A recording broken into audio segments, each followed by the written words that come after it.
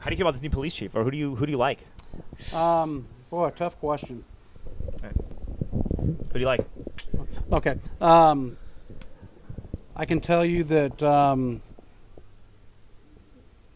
the one person, Don't be shy, Ken. the one person that, because we've interviewed all three, and right. I've known Chief Chacon. I love. Yeah. Don't get me. And I want to preface it with this. I love Chief Chacon. I've worked with him on the union board. Okay. I've worked with him in criminal cases.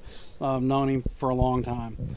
But if this department is as bad as everyone says, and we're doing all this reimagination, you know, he and our chief of staff were in charge during all these issues, and neither one of them has been able to provide a true direction of the way they want to go. And I feel like it's because they're waiting to fill this chief position spot.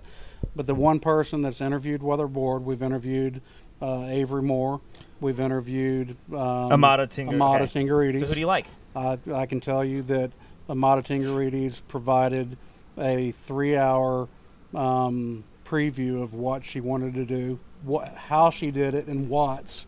You know, she was her life story. She was born to a 14-year-old woman, and she was raised in foster care in Watts. And she went back later in life to be a police officer to fix the issues that she saw growing up.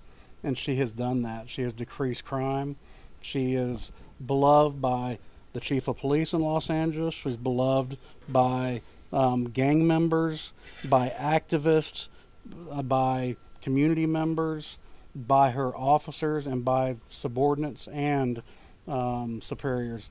And what in a few weeks we'll be able to provide information to the public on. We did a very, very thorough background investigation on both individuals. I actually like Avery Moore from when I talked to him.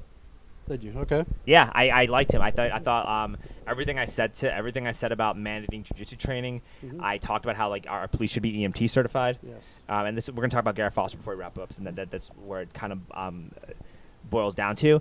And I also, was saying that, a lot of people's civil liberties really felt violated by these lockdowns, and it's really important to balance keeping the public safe, having law and order, but also,